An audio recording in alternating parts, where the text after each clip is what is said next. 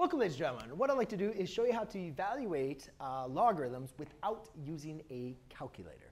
Now, obviously for majority of these, or actually for all of these, you could type them into your calculator using the change of base formula, unless your calculator can do different bases. But none of these I chose base 10, or I didn't do any natural logarithms. But for all logarithms, you can always just type in your calculator. But I guarantee I could do all of these as fast as it would take you to pick up your calculator and plug them in. And it's just because, you know, using the understanding of logarithms has helped me being able to do all these problems, as well as negative exponents. So that's one thing I want to write into here is, well, there's a couple things. First of all, remember we have a logarithm, base b of x equals y.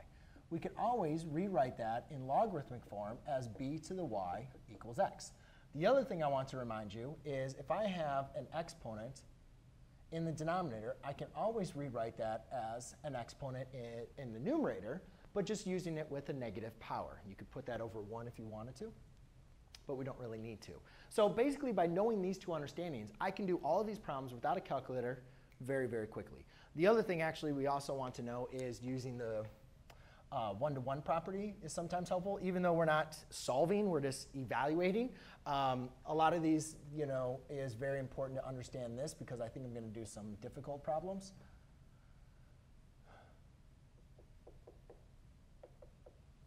So if we have an exponent equal to another exponent where the bases are exactly the same, then their powers are same. So we can set their powers equal to each other. OK, now you can see that these are just expressions that we want to evaluate. But you know, our basic mode of thinking is, again, to find what their value is. Now remember, when we're looking at a logarithmic equation, for instance, log base 3 of 9, we know that what that answer is going to be is 2. And because what a logarithm says and means is 3 raised to what power is 9? 2. And if you were to rewrite that in exponential form, it would look like this. 3 squared equals 9. So again, that's writing it into my exponential form. 3, the base, raised to what power gives you 9? That's what our logarithm is basically asking us. 3 raised to what power is 9? 2. And you can always think about rewriting it in exponential form to kind of check your answer. So in my first example, you know, I kind of tried to think of one that's going to be fairly simple. This is basically stating us 5 raised to what power is 25? Well, I know that 25 is a square number, and I know that 5 squared is 25. So therefore, the answer in this case is just going to be 2. Okay? Now, the next one is 3 raised to what power is 81? Now again, without a calculator, you know, you need to kind of start knowing the powers of 3, 4, 5, 6, 2. So what I would start doing is, if you're not really familiar what this would be, start raising 3 to powers. 3 to the first power is 3. 3 squared is 9. 3 cubed, you might have to type in your calculator, but eventually you'll understand this, 27. 3 to the fourth power, you might have to type in your calculator originally, but you'll see that it's 81. So that means 3 raised to what power is 81? Well, the answer is equal to 4. OK?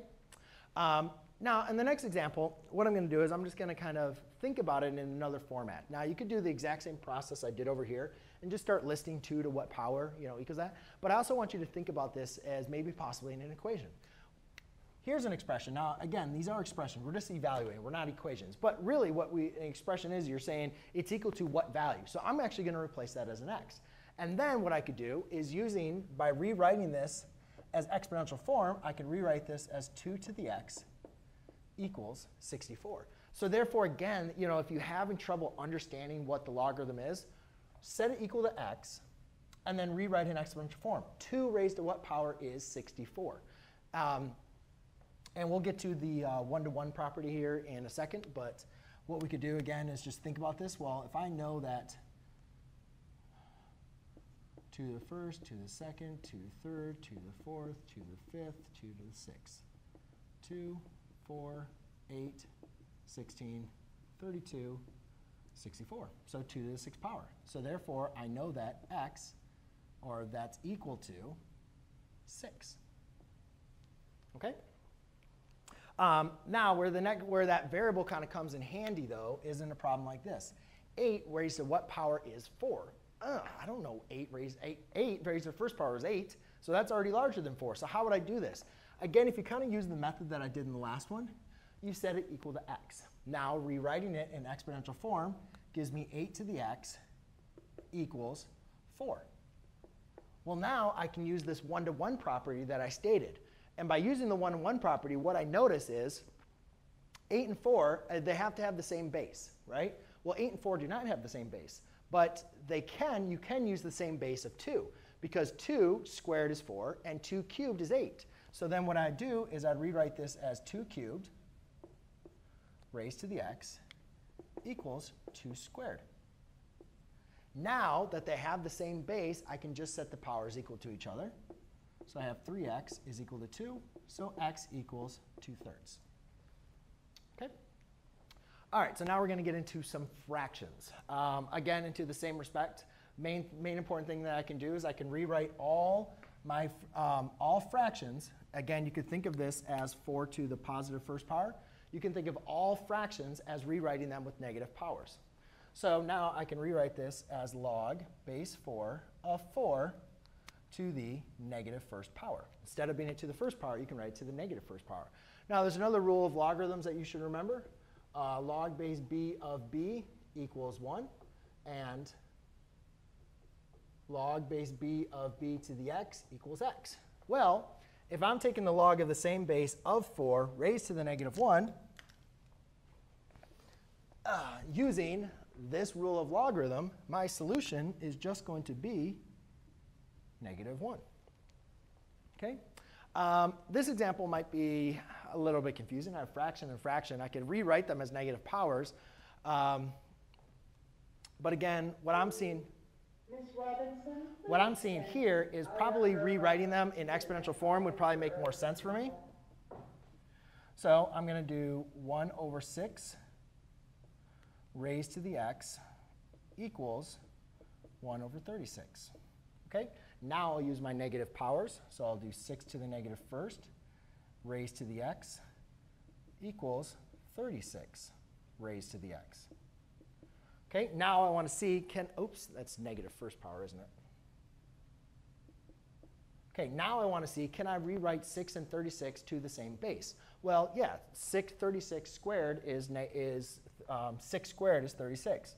So I get 6 to the negative x when I apply the power rule. Remember, the power rule states if you have an exponent raised to another exponent, you multiply them. 36 I can rewrite as 6 squared times negative 1, which is raised to the x.